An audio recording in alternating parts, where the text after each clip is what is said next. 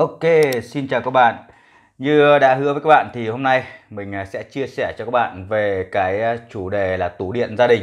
Và để có được một cái tủ điện gia đình đẹp và đầy đủ các cái chức năng thì chúng ta cần tối thiểu các cái thiết bị gì và sơ đồ đấu như thế nào, cũng như là các cái lưu ý gì, thì chúng ta hãy cùng bắt đầu video các bạn nhé. Thì đầu tiên, để có một cái tủ điện gia đình đẹp và đầy đủ chức năng thì chúng ta cần phải lựa chọn các cái thiết bị. Thì cái thiết bị không thể thiếu đó chính là các cái automat, hay người ta gọi là cầu dao tự động. Đây chính là các cái dạng automat các bạn nhé. Đấy, automat rất nhiều luôn. Automat thì cũng có rất nhiều loại, gồm có MCB, MCCB, RCCB và RCBO. Thì đối với những cái loại như thế này thì mình cũng đã có video hướng dẫn các bạn cách phân biệt rồi. Đây, như con này nó là MCB này, MCB này. Con này là RCCB này. Con này là RCBO này. Tất cả cái bên này là đều MCB, trong đó là MCB 2 cực này, MCB 1 cực này. Và trong sử dụng điện của chúng ta sẽ sử dụng thường xuyên những cái thiết bị như này.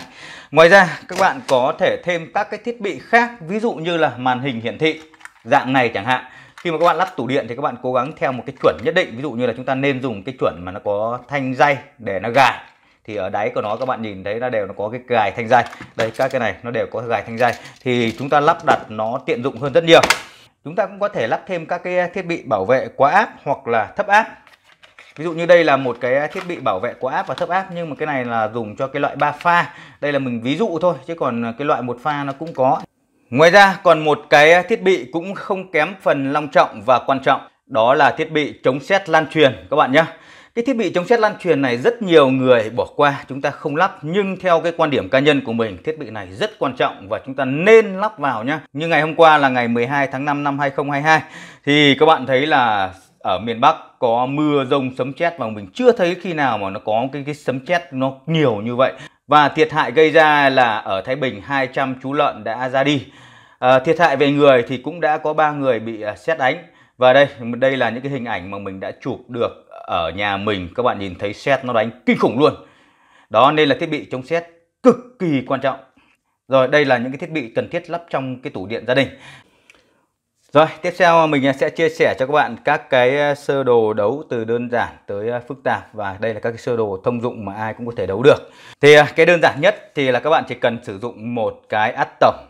Đây chính là cái kiểu át tổng đây. Nó sẽ có 2 cực, một dây là dây nóng này và một cái dây là dây trung tính. Chúng ta sẽ đấu cái điện lưới vào đây. Và 2 cái đầu ra của nó thì chúng ta sẽ ra tải. Và thông thường thì các cái cột điện ấy, là điện lực họ đã đấu sẵn cho chúng ta một cái át như thế này rồi. Tùy theo công suất từng gia đình mà người ta sẽ lắp nó khoảng từ 32 cho tới 50A gì đấy. Nếu như mà nhà ai có điều kiện hơn thì chúng ta có thể chuyển sang cái phương án 2, đó là thêm cái tính năng chống giật cho cái hệ thống điện nhà mình. Đó là bằng cách là nếu như mà chúng ta đã có cái MCB là cái dạng này. MCB thì nó có cái tính năng là chống quá tải và chống chập mạch, nhưng nó không có tính năng chống giật. Nếu như các bạn muốn chống giật thì các bạn mua thêm cái RCCB. Thì cái RCCB nó như thế này. Đây là cái RCCB. Các bạn sẽ ghép hai cái này vào nhau, nó thành một cụm vừa có bảo vệ là chống quá tải, chống chập mạch và chống giật. Đó. Thì ở đây thì điện lưới nó vào, nó sẽ thông qua cái MCB. Sau đó từ MCB nó sẽ đi qua cái RCCB, nó sẽ đấu theo như này. Và hai cái chân của RCCB đi ra thì sẽ là ra tải các bạn nhé.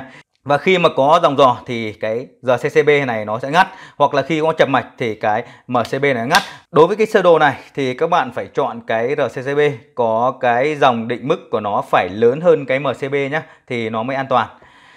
Còn nếu như mà bạn nào có điều kiện hơn mà muốn nhỏ gọn hơn thì các bạn sẽ mua một cái thiết bị gọi là RCBO. Thì đây là cái RCBO. Thì RCBO bản thân của nó là ghép bởi MCB và RCCB, có nghĩa là nó vừa có tính năng là chống chập mạch, chống quá tải và chống giật. Đó, thì đây là một cái RCBO đây, các bạn nhìn thấy đây, chỉ cần một cái này thôi, nó sẽ nhỏ gọn hơn rất nhiều. Và cách đấu nó cũng như thế này. Đấy, đây là hai cái phương án đơn giản nhất mà các bạn có thể đấu trong cái tủ điện gia đình của mình. Sang cái phương án thứ ba là cái phương án mà chúng ta sẽ đấu đầy đủ các cái thiết bị điện nhất. Và ở đây nếu như mà nhà bạn nào có một tầng thì các bạn có thể đấu theo sơ đồ này. Và kể cả như có nhiều tầng thì cái mỗi tầng các bạn cũng có thể đấu như thế này. Và chút nữa mình sẽ nói cho các bạn về cách đấu nhiều tầng. Và các bạn sẽ phải xác định xem là ở nhà mình nó có gồm những cái phòng nào và mình sẽ phân chia ra các cái thiết bị điện sử dụng nó như thế nào. Ví dụ như đây, ở nhà mình sẽ phân chia cái điện chiếu sáng ra một đường riêng thì mình sẽ dùng một cái át riêng. Đây là át một cực thì các bạn sẽ dùng cái át một cực kiểu như này. Đó. Và chúng ta sẽ ngắt ở cái dây pha, còn cái dây trung tính là chúng ta sẽ sử dụng dây trung tính chung. Đây, ổ cắm phòng khách này, ổ cắm phòng ngủ này là đều át riêng này. Bếp từ mình cũng sử dụng át riêng này. Điều hòa này, đấy, điều hòa phòng khách và điều hòa phòng ngủ là mỗi một cái mình cũng sử dụng át riêng. Rồi bình nóng lạnh 1, bình nóng lạnh 2, bởi vì nhà mình có 2 nhà vệ sinh thì mình cũng sẽ sử dụng là át riêng. Đây là những cái mà mình phân chia tải ra để mình sử dụng. Ngoài ra thì mình còn có một số các cái thiết bị mà sử dụng thường xuyên, kể cả mình đi vắng không có mặt ở nhà thì cái thiết bị đấy nó vẫn dùng điện thường xuyên. Đó là tủ lạnh, đó là wifi, đó là camera. Thì đây là những thiết bị thường xuyên chúng ta cần sử dụng. Khi mà đi vắng thì tất nhiên là các bạn vẫn phải bật điện để cho tủ lạnh nó chạy không nó hỏng thức ăn, hoặc là camera nó vẫn phải chạy liên tục, đúng không ạ? Thì cái này là một cái cụm riêng và mình sẽ tách nó riêng ra. Như vậy là các bạn nhìn thấy là ở nhà mình nó sẽ có 2 cái cụm. Đấy, một cụm là sử dụng điện hàng ngày khi mà có người ở nhà. Một cụm là sử dụng điện liên tục kể cả khi không có người ở nhà. Như vậy là chúng ta sẽ phải tách ra làm 2 cái đường điện riêng. Thì đây, mình sẽ giải thích cái sơ đồ của mình đây. Đầu tiên mình sẽ dùng một cái át tổng toàn bộ và mình sẽ dùng ngay cái con RCBO. Thì cái điện lưới của chúng ta nó sẽ cấp vào cái át tổng toàn bộ như thế này. Và từ át tổng toàn bộ này thì dây trung tính nó sẽ đi ra và dây trung tính sẽ dùng chung cho toàn bộ tất cả các thiết bị điện trong nhà. Là mình sẽ có một cái cầu đấu chung. Còn dây pha thì mình bắt đầu mình chia ra. Dây pha này thì các bạn nhìn thấy một cái đường nó sẽ lên cấp điện cho cái màn hình hiển thị. Một cái đường chính, đây là cái đường chính, nó sẽ đi xuyên qua cái này, bởi vì trong cái màn hình hiển thị nó có một cái cuộn TI để nó cảm biến dòng, và mục đích đi xuyên qua cái màn hình hiển thị này là để nó lấy dòng, để nó tính toán các cái thông số về điện áp, dòng điện. Cái màn hình hiển thị này sẽ cho chúng ta biết được các cái thông số điện cực kỳ hữu ích luôn. Đây, cái dây chính nó sẽ đi lên đây, nó sẽ chia làm 2 đường, một đường sang phải.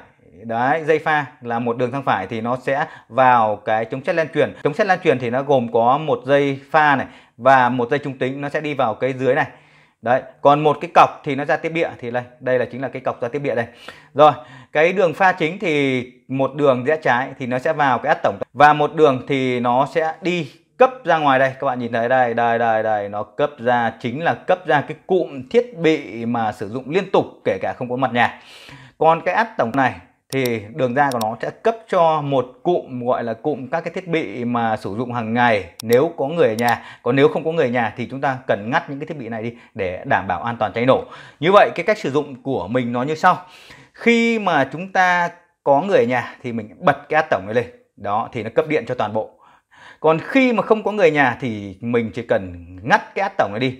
Đó, và cái át tổng này mình sẽ để ở cái vị trí ngoài cùng, nó tiện dụng nhất cho người nhà mình sử dụng. Mình ngắt đi, thế là nó ngắt toàn bộ tất cả những cái thiết bị không cần thiết như này. Đây là những thiết bị mà không có người ở nhà thì mình phải ngắt đi. Còn cái thiết bị có người ở nhà thì các bạn nhìn thấy là cái át tổng này khi mà nó ngắt đi, nhưng mà nó vẫn còn cái đường dây nó cấp điện này, các bạn nhìn thấy chưa? Nó cấp lên này. Đấy, nó cấp lên trên đây thì nó vẫn duy trì cái điện cho tủ lạnh này, wifi, camera. Đó. Chỉ khi nào mà mình ngắt cái át tổng toàn bộ này đi. Đấy, ngắt cái át tổng toàn bộ này đi thì lúc đấy là mất điện toàn bộ. Và cái át tổng toàn bộ này nó có nhiệm vụ là mình ngắt đi trong quá trình mình sửa chữa thôi.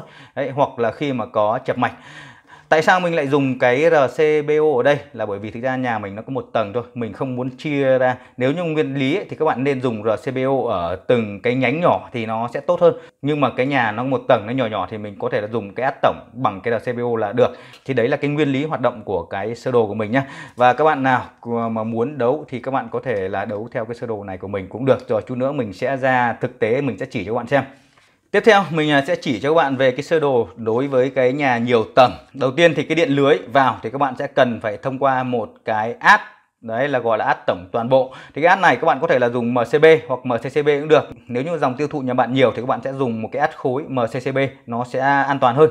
Và từ đây mình sẽ chia ra cũng làm 2 đường. Và mình khuyên các bạn nên chia làm 2 đường. Như lúc nãy mình nói ấy, là gồm các cái thiết bị sử dụng khi có người ở nhà và các cái thiết bị sử dụng khi mà không có người ở nhà. Các bạn nhớ chia làm 2 cái đường ở đấy. Nhiều nhà khi mà đấu điện ấy, thì chúng ta sử dụng chung một cái át. Có nghĩa là khi mà đi ra ngoài đường thì một là các bạn ngắt điện toàn bộ nhà. Còn hai là nếu như các bạn mà muốn tủ lạnh nó chạy thì các bạn cứ để điện toàn bộ nhà. Như thế nó rất nguy hiểm, dễ xảy ra cháy nổ các bạn nhé. Điện lưới sau khi mà qua cái át tổng toàn bộ này nó sẽ chia làm 2 cái nhánh. Đấy, gồm có một cái át tổng Như lúc đấy, đây là át tổng để mục đích mình ngắt điện ra khỏi nhà, và một cái át là để cấp cho các cái thiết bị chạy thường xuyên. Thì cái át tổng này mình sẽ cấp đến các tầng các bạn nhé. Đấy, đến các tầng. Đối với các tầng thì mình khuyên các bạn là mỗi một tầng các bạn sẽ dùng một cái RCBO tổng của cái tầng đấy. Nó sẽ tốt hơn là dùng RCBO tổng của toàn bộ tòa nhà. Từ cái RCBO tổng của cái tầng 1 này thì bắt đầu nó sẽ cấp ra các cái át của các cái thiết bị, ví dụ như là chiếu sáng này, ổ cắm này, điều hòa này, nóng lạnh này của cái tầng 1. Thì tất cả cái cụm này nó sẽ nằm trong cái tủ điện của tầng 1, hoặc nó sẽ nằm cùng với cái tủ điện này, nằm ở tầng 1 luôn các bạn nhé. Hoặc các bạn có thể là chia làm hai, một cái tủ điện là quản lý tổng toàn bộ tòa nhà, một tủ điện thì là tầng 1 này, xong rồi đến tầng 2, thì đây là tủ điện tầng 2 thì nó cũng tương tự tầng 1. Thế thì đây là các cái tủ điện và nó chỉ là kết nối với nhau bằng cái dây dẫn này thôi. Thì đây chính là cái sơ đồ đấu đối với cái nhà mà có nhiều tầng. Đây là cái tủ điện thực tế của gia đình nhà mình, và mình sẽ đấu theo cái sơ đồ như thế này. Thì các bạn lưu lại cái sơ đồ như thế này để các bạn có thể tham khảo đấu cho cái điện gia đình mình. Thì các bạn thấy đây là cái át tổng toàn bộ nhé. Đây mình đều có ghi chú ở đây, và mục đích của mình là mình đấu làm sao cho nó tiện dụng nhất, và thứ hai nữa là quan trọng nhất đó là cái người nhà của mình sử dụng nó tiện nhất. Đấy, thì cái nguyên tắc như lúc nãy mình chia sẻ ấy, đó là mình sẽ phải chia làm hai đường. Một cái đường là cho các cái thiết bị mà khi mà chúng ta ra khỏi nhà thì chúng ta phải cắt đi để tránh cháy nổ. Một cái đường là chúng ta ra khỏi nhà chúng ta vẫn cấp, ví dụ như là tủ lạnh thì chúng ta vẫn phải cấp này, wifi này, camera các thứ là chúng ta vẫn phải cấp. Như vậy là hai cái át ở ngoài cùng này là mình sẽ luôn luôn cấp thường xuyên. Còn lại tất cả những át như này là mình sẽ ngắt khi ra khỏi nhà. Thì các bạn nhìn thấy này, có 8 cái át vàng là những át cấp cho thiết bị, ví dụ như chiếu sáng này, ổ cắm phòng khách, phòng ngủ này, bếp từ, điều hòa này, rồi bình nóng lạnh này, là những cái mà mình sẽ cấp khi mà mình có mặt ở nhà. Còn nếu mà ra ngoài đường thì mình sẽ ngắt nó ra. Do đó mình sẽ phải làm thêm một cái át tổng như này. Đó, bởi vì nếu như mình không làm thêm hai cái đường như này thì một đó là người nhà của mình khi mà ra ngoài ấy, người ta ngắt át tổng toàn bộ là coi như là cắt điện toàn bộ nhà, dẫn đến là tủ lạnh không chạy này, camera không chạy này. Hoặc là khi mà ra ngoài thì người nhà phải ngắt từng cái át một như này và để lại duy nhất hai át này. Nhưng nhiều khi mà chị em con gái có thể không biết ấy, dẫn đến là nó rất chi là khó khăn, nên là mình sẽ phải thiết kế hai cái đường. Lý do là vì vậy, ra khỏi nhà về mình chỉ hướng dẫn cho người nhà này ngắt mỗi cái át này thôi, ngắt phịch một cái này. Đấy, ngắt một cái thì toàn bộ 8 cái át này nó sẽ không có điện nữa, có nghĩa là 8 cái cụm thiết bị như này là sẽ không có điện, chỉ duy nhất hai cái cụm này là nó có điện đây. Và cái màn hình nó vẫn sẽ báo nhá, vẫn có điện, bởi vì nó chưa ngắt át tổng.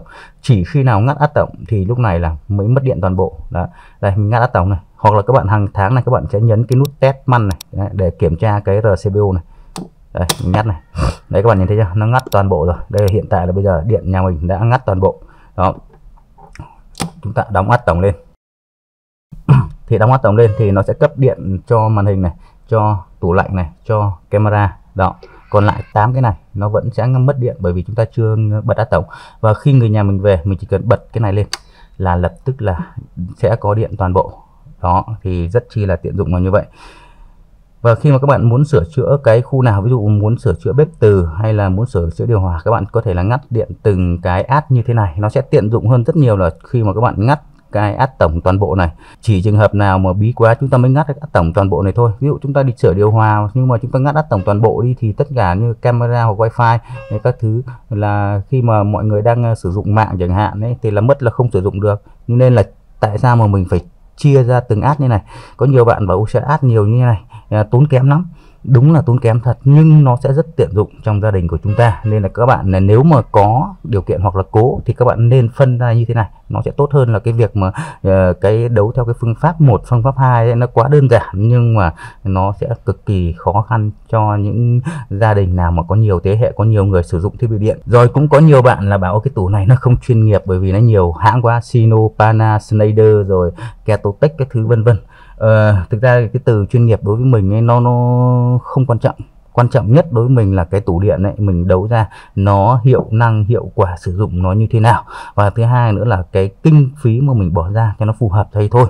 Đấy, thì cái quan điểm của mình là những cái thiết bị nào quan trọng thì mình sẽ sử dụng những cái thiết bị tốt. Ví dụ như là cái tổng toàn bộ này mà mình lại dùng cái RCBO thì mình sẽ sử dụng của cái hãng Panasonic hoặc là hãng Schneider cũng được.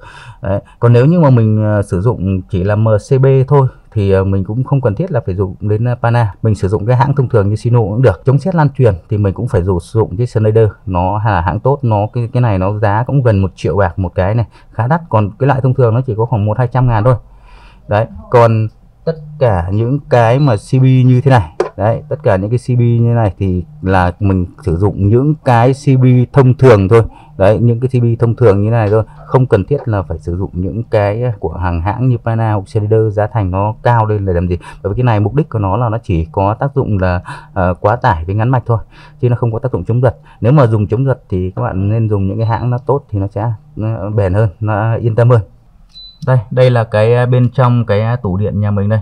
Thì các bạn thấy này, đây là cái dây nguồn vào này. Thì mình sẽ đi qua cái át tổng toàn bộ này. Đây là cái RCBO này. Đấy, thì cái dây pha là cái dây bên tay phải đây, cái dây pha qua cái át tổng toàn bộ đây. Thì các bạn nhìn thấy đây, nó sẽ đi từ dưới này, đấy, nó đi ra đây, nó đi lên và nó đâm qua, xuyên qua cái đồng hồ này, để mục đích là cái đồng hồ này nó sẽ cảm biến dòng. Khi mà nó xuyên qua cái đồng hồ này, nó sẽ lên đây và nó sẽ vào một cái cực của cái bảo vệ pha. Một cái đường còn lại nó sẽ đi ra cái át tổng này, và cũng một đường còn lại từ át tổng này nó sẽ đi đây, nó đi sẽ ra cái hai cái át ở ngoài cùng này. Hai át ngoài cùng này thì như lúc nãy mình chia sẻ, đây là hai cái át sẽ luôn luôn bật, kể cả mình đi ra ngoài đường đấy thì sẽ luôn luôn bật. Qua cái át tổng này thì cái đường ra của át tổng đây thì nó sẽ cấp điện cho toàn bộ 8 cái át này. Có nghĩa là 8 cái át này khi mà mình đi ra ngoài đường, mình không có mặt ở trong nhà thì mình chỉ cần ngắt cái át tổng này, đấy là nó sẽ ngắt toàn bộ 8 cái át này, nhưng điện nó vẫn cấp cho hai cái át thường xuyên này là bên ngoài này. Đó, chỉ khi mà mình ngắt cái át tổng toàn bộ này thì lúc này là toàn bộ nhà mình nó mới mất điện thôi. Và cái đồng hồ này nó cũng sẽ dùng nguồn nhé các bạn nhé. Đấy, thì mình câu hai cái nguồn cấp cho cái đồng hồ này, câu trực tiếp từ cái sau cái át tổng toàn bộ như này. Thì cái cách đấu của cái đồng hồ này như nào các bạn có thể xem lại cái video của mình. Đây, còn cái dây trung tính đây, từ cái át tổng toàn bộ đây nó sẽ đi qua cái dây này và nó sẽ vào cái cầu đấu này. Thì tất cả các cái thiết bị mình sẽ đấu chung một cái cầu đấu. Đây là cái dây trung tính này. Còn đối với xả sét của cái chống sét lan truyền đây thì các bạn nhìn thấy cái dây vàng đây, nó sẽ đi vào đây và nó sẽ đi vào cái cọc đấu này. Cái cọc đấu này chính là cái cọc để thoát sét đây. Tất cả các thiết bị là mình đều đấu chung một cái cọc này để nó thoát sét nhé. Và tất nhiên là mình cũng có một cái dây thoát sét để nó xuống đất, nó nằm ở dưới này. Đây, không biết các bạn có nhìn thấy không, nó nằm cái dây vàng vàng này. Bởi vì cái tủ điện của mình nó cũng hơi chật nên là cái dây dợ của nó là nó cũng tương đối nhiều. Và các bạn lưu ý khi mà các bạn đấu dây như này, những cái dây mà nguồn nó to này, như của mình đây đang là cái dây 10 này, nó khá to và cứng nhá. Khi mà các bạn uốn đây, ví dụ uốn góc như thế này thì các bạn uốn phải khéo, và nếu các bạn dùng kìm thì các bạn sẽ phải dùng những cái vải các bạn bọc để chúng ta uốn nó tránh bị cái chày xước những cái vỏ bọc cách điện như này. Nếu như mà nó chảy xước thì nó sẽ rất nguy hiểm hoặc là gây chập cháy các bạn nhé. Cảm ơn các bạn đã theo dõi video của mình. Hẹn gặp lại các bạn trong các video sau.